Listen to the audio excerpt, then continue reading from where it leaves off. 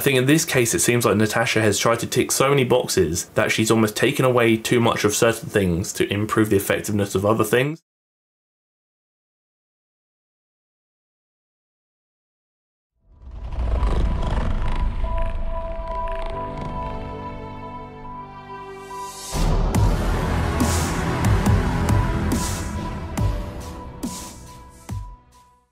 Natacha has a new guide and we're bloody well going to talk about it. So this has actually popped up in the old comments and the DMs recently, where everyone's saying, Harry, can you have a look at Natacha's new move guide sort of thing? I've looked at a few of Natacha's guides actually. My kind of views in that sense have always been relatively consistent in the sense that I've always thought they were good. I think Natacha puts a lot of attention to detail into her guides. She's obviously very science-based, which I love to see, and I think they tick a lot of boxes. But there are also a few areas where Natacha, in my personal opinion, kind of falls a bit short, and that's kind of going to be elaborated on later, and I'm also going to give a reason as to why that might be occurring. But I don't want to give too much away, otherwise you're not going to watch my video and then you're going to turn off and then tell me you hate me. Before we crack on with the video, we're going to crack on with the video. If at any point throughout this video you decide you actually like the video, maybe learn something, actually, or maybe even laugh, potentially, who knows? It doesn't matter if you're laughing with me or at me, either one counts, then please do consider liking the video, because 1,300 likes is the goal. If at any point you also like any of the things I'm saying and just actually don't hate me and borderline tolerate me and think, wow, Harry, you're cool, and obviously no one thinks that, but I can pretend, then please do consider subscribing to the channel by clicking the red button down below, and maybe also tickling the bell next to it so you get notified when I upload every week, twice a week on a Monday and a Thursday. And if you have any questions you want me to answer at the end of like the next video perhaps, then drop it down below in the comment section for comment question of the week and I shall do so. Obviously sticking with the theme of Halloween spooky season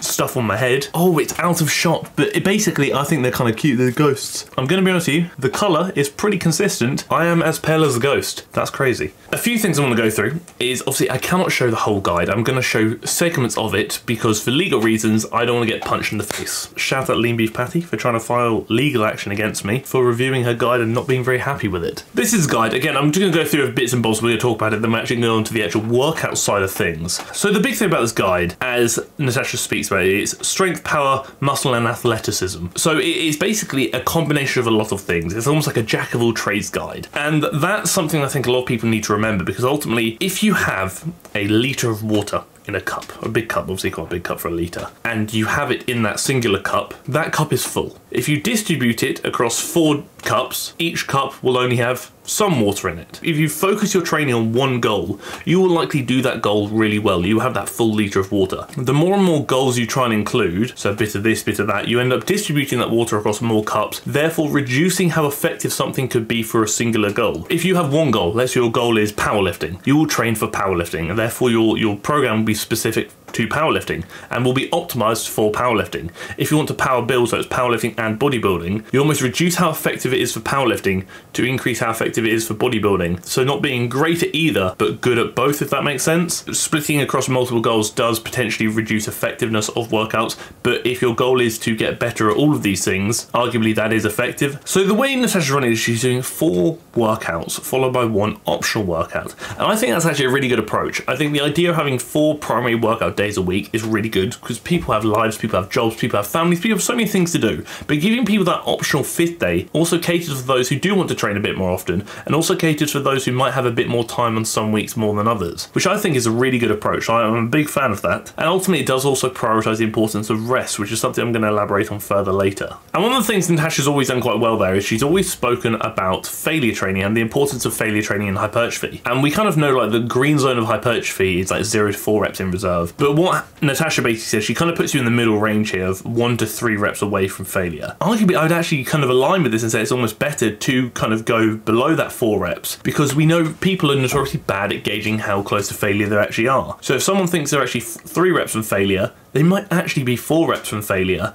Therefore, Natacha kind of undershooting a bit and saying go to 1 to 3 might actually put them in more of a green zone than if they were to go to 4, in which they might be out of that green zone due to not knowing where that failure point actually is. So rest times, this is something I have actually mentioned about Natacha's programs before, and the rest times are always a bit, I guess it depends. So for the functional side of things, because obviously this does tick a lot of different boxes, I do align with what Natacha's saying here, so essentially kind of reducing rest periods for the HIIT side of things. But when it comes to strength and training and hypertrophy training, it goes into another realm in the sense that with strength training, let's say it's like powerlifting or something, you really want to rest for as long as you need to rest. That'll essentially give you the best opportunity to match the performance of the previous set. So with that, I kind of typically say rest for as long as you need to. And depending on what the movement is and depending on the intensity and a lot of other factors, this also goes into the realm of hypertrophy, is I would typically aim to rest for at least 3 minutes. Natacha's saying with the hypertrophy stuff, we kind of want to rest for 1 to 2 minutes, as that tends to be great. But we actually have a study here, which basically compares 1 minute rest periods versus 3 minute rest periods.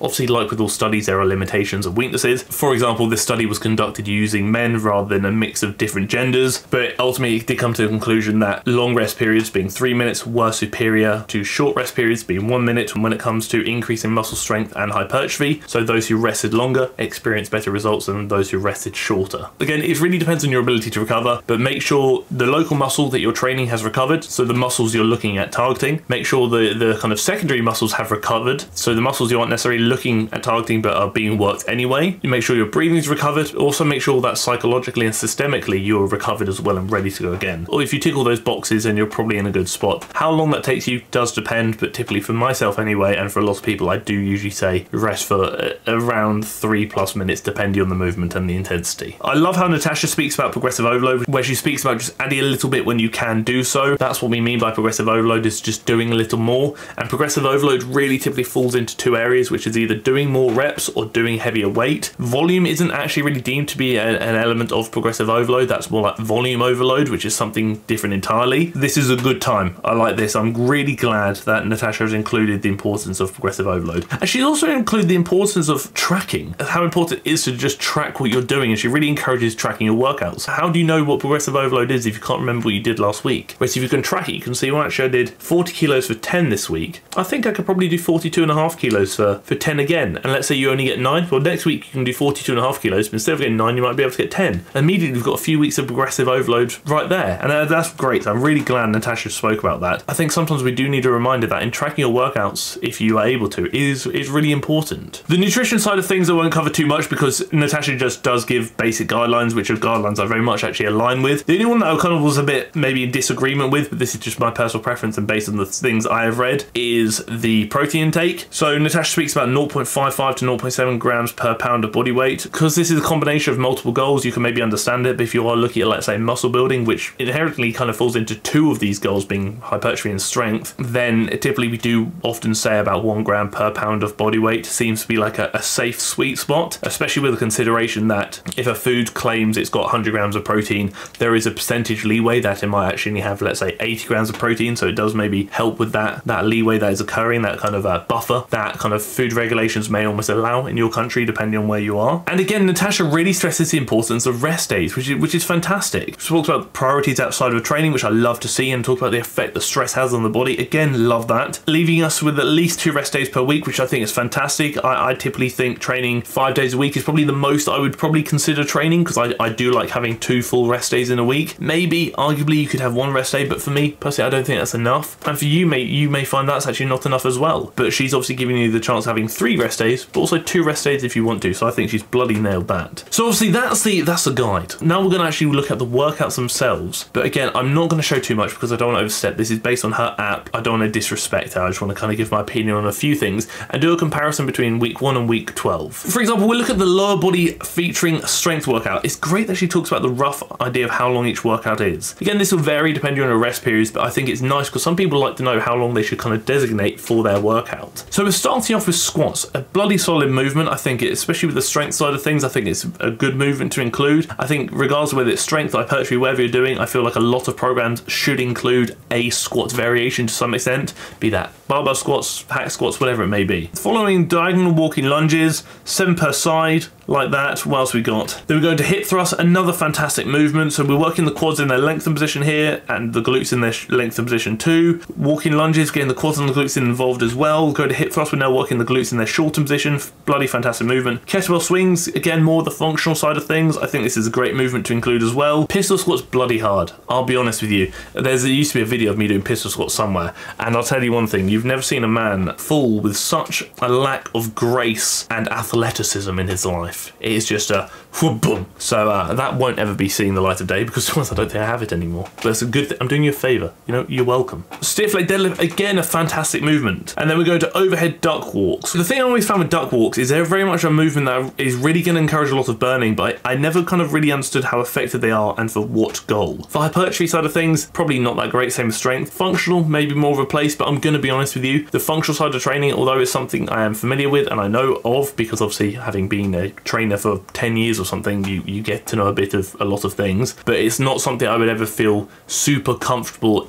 actively speak about in extensive detail, as opposed to like strength training and hypertrophy training, which fall more into the realm of things I've actively practiced myself. The issues I found with this is we've got 7 exercises here, and ultimately I find with that's the kind of the top end of number of exercises I would do in a day. Like typically I would favor about 5 to 7 exercises. You can do more, you can do less, but that's kind of my sweet spot personally, in most cases anyway. The number of sets does push it a bit far for me. So we have a few 4 sets. Typically I would favor 2 to 3. I think, again, it depends. That's more for the hypertrophy side of things. For functional side of things, I get the importance of higher sets, but this is a lower body workout, kind of strength based. And for the strength side of things, I do get the importance of doing more sets. So typically you might do, let's say you could do 6 sets of squats depending on what your goals are. Like if you're powerlifting, doing 6 or 8 sets of a movement isn't unheard of, but you would actually typically do not many movements after that. So I think from that side of things, 4 sets is okay, but for the hypertrophy side of things, I typically peak at about 3 in most cases. The lack of rep range always kind of gets to me a bit. So if I say do 4 sets of 12 to 3 reps in reserve, if you do the first one to 3 reps in reserve, realistically your second one won't be 3 reps in reserve, and nor will the following sets. Again, it's nice that we've got a bit more of a range on like the hip thrust of the 12 and the 6 and stuff, and like the 5s and the 8s, but typically rather than saying do 5, do 5, do 8, if it's powerlifting, there's more of a place I would say for saying do sets of 5, like 5 by 5, that's fair.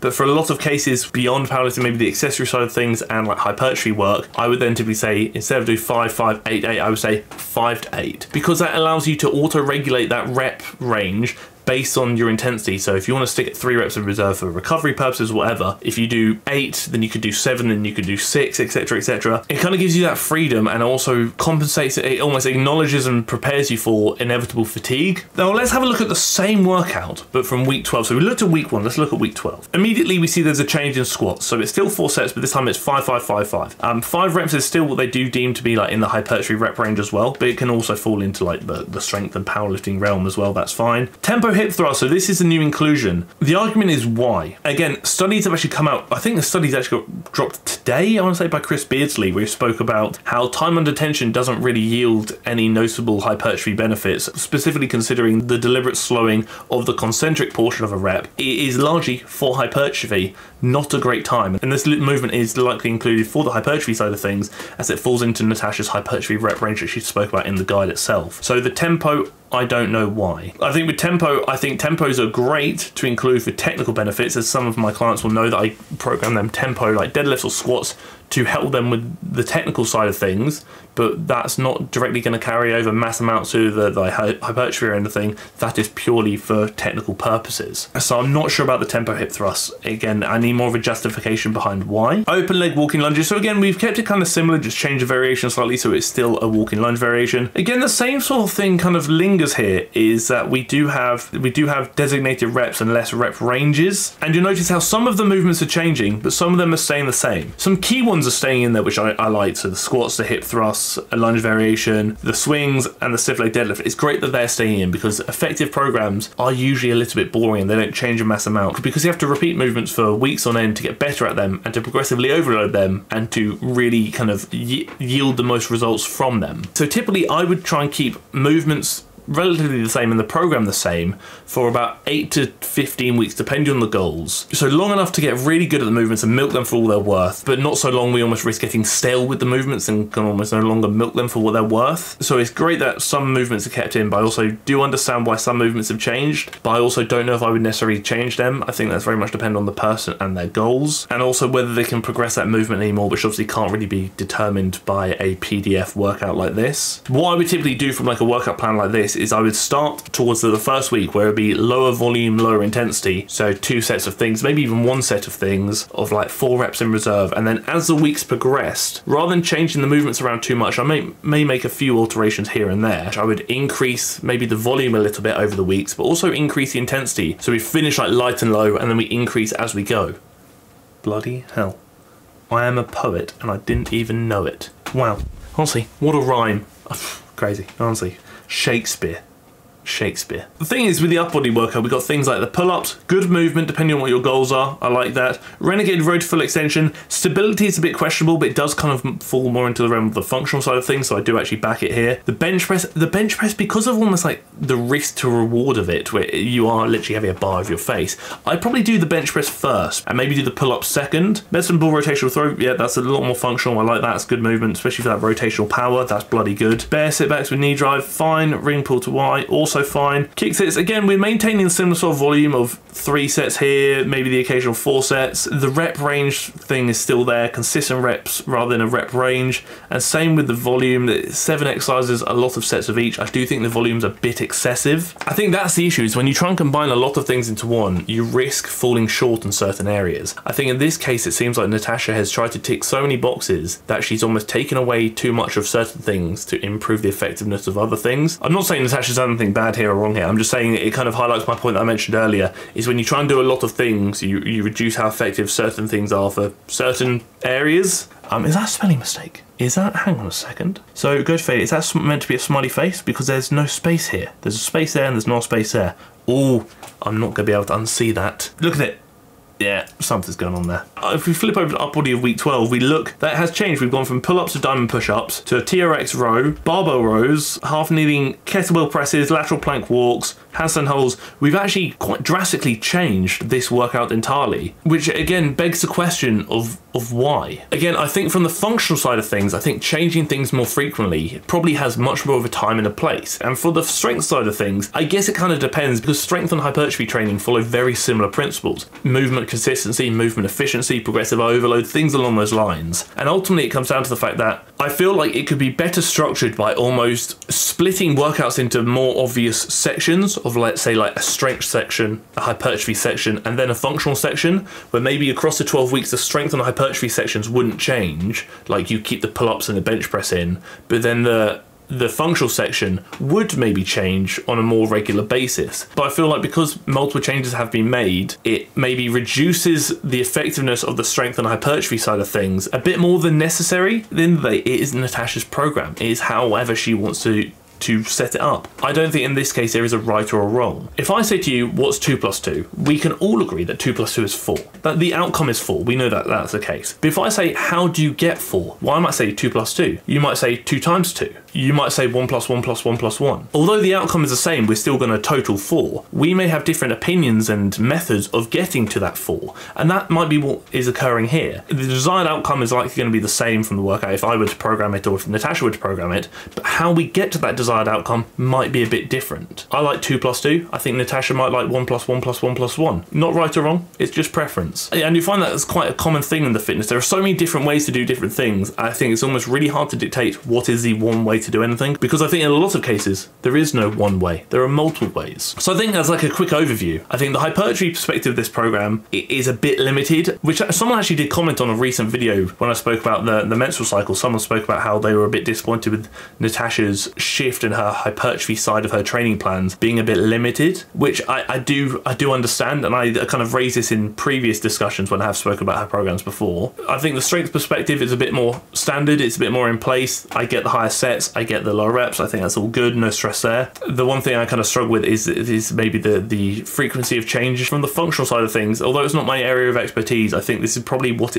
this program's best suited for. And that kind of goes into the realm of, because strength and hypertrophy follow so many similar principles, I feel like a lot of those principles have maybe been pushed to the side slightly to favour principles that might better align with optimizing functional training, which, although is still going to be effective for strength and hypertrophy training, could potentially reduce the effectiveness to then favour effectively, functionally training. Again, it does what it says on the tin. I think Natacha's programs consistently tick a lot of boxes. I think they're always consistently good, and regardless of whether I agree or disagree with certain things, I still, in a lot of cases, recommend people, if they want to, have a look at her programs. Because as a creator, I'm a big fan of Natacha. I think she does a lot of good things, and she speaks about a lot of important things, and she backs what she says with evidence, which I love to see. I think as a trainer, from a workouts perspective, her and I have very different goals and very different approaches. But just because we have different approaches doesn't mean that you're still not going to get to the same end result and the same outcome. We get to 4 using different methods and in different ways. And the other argument is, it does a lot of things well, which we know. It doesn't do things optimally. But do you need to do things optimally?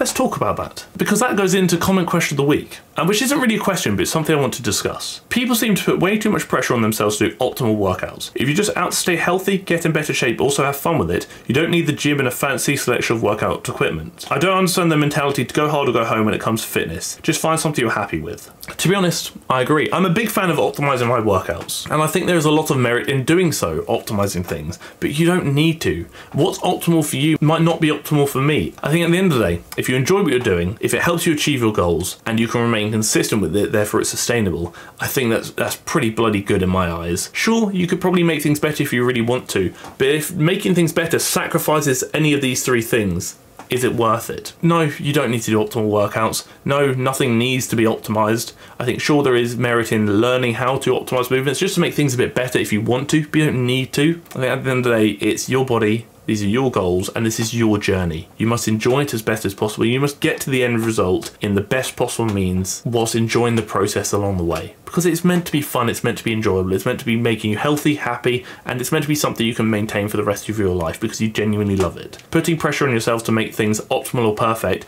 may not help. But again, if you want to do so, you certainly can. Take my tips with almost like a grain of salt. They can certainly help a lot of people, but you don't have to incorporate them if you don't want to. It really is up to you. That is it. That is the video. It's a bloody lengthy one. I do apologise. If at any point you like the video, then please let me know you like the video by liking the video. 1,300 likes is the goal, so if we reach that, I would very much appreciate it. If you haven't already, please do consider clicking the red button down below to subscribe to the channel, and maybe even the bell next to it so you get notified when I upload every week, twice a week. And if you two have a question you want me to answer at the end of the next video, then please do consider dropping it down below in the comment section for comment question of the week, and I shall do so. Thank you for tolerating me. Thank you for tolerating me colour matching the ghost today, and thank you for tolerating the video.